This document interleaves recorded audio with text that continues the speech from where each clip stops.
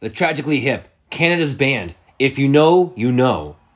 From 1984 to 2016, they blazed the snow-covered hills and hockey rinks of Canada, earning 50 mission caps and navigating the greasy jungles, all while making sure not to wake daddy. The amount of brilliant music this band has created over their 35-year career could not be overstated. The first hip record that really connected with me was 1992's Fully Completely, the best album of the early 90s that you probably never heard. But for today's video, I wanted to cover the album prior, 1991's Road Apples. This is the Hip's second record, and truly the first gold star record we got from them. This one doesn't get talked about as much in the overall picture of the Hip, but that's changing today. But before we continue with the review, some of you may be in the comments shouting, "But Sensei, aren't you going to talk about their first EP from 87?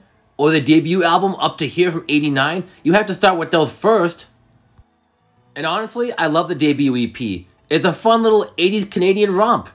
I particularly like songs such as Highway Girl and All Canadian Surf Club.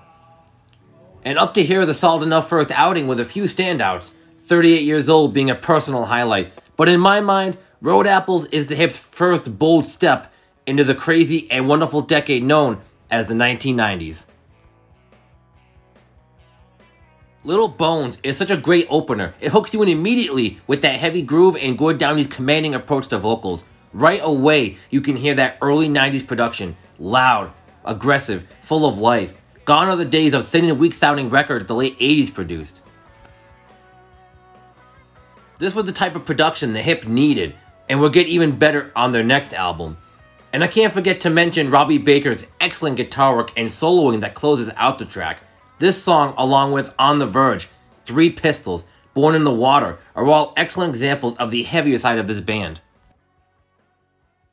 Twist My Arm and Fight are slower, groovy tracks that sprinkle a bit of that trademark Gord Downie humor that will be more fully on display on later albums.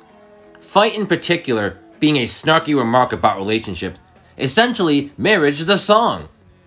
The album never really lets up, however, even when it slows down on tracks such as Long Time Running and Fiddler's Green, the former being a heartbreaking song about the end of a relationship, and the latter being an even more crushing depiction of what it's like for a mother to lose a child.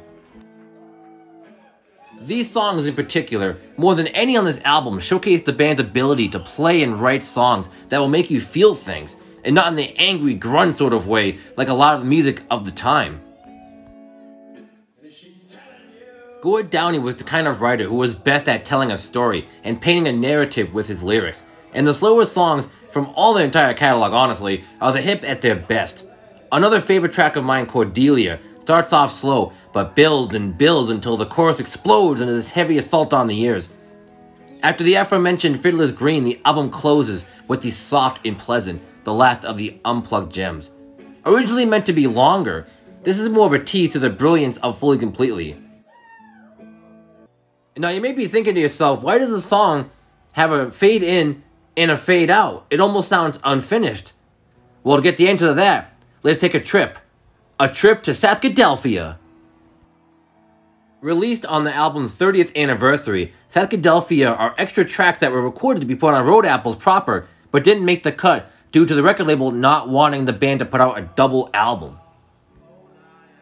If you just can't get enough of the Road Apples album and crave more, I'd recommend the heavy and humorous Ouch and Reformed Baptist Blues. Saskadelphia, as a whole, is a great side dish to the excellent course that is Road Apples. Now for me, the essential tracks are Little Bones, Fiddler's Green, Fight, and Cordelia. Thank you guys so much for checking out my video on the Tragically Hip and their classic 1991 album, Road Apples. If you can't give their video a like, show your support to the channel by subscribing. Hit that notification bell so you'll be notified when I upload a new video to the channel. And don't forget to listen to Rush. And for all my fellow monks out there, don't forget to keep meditating with vinyl.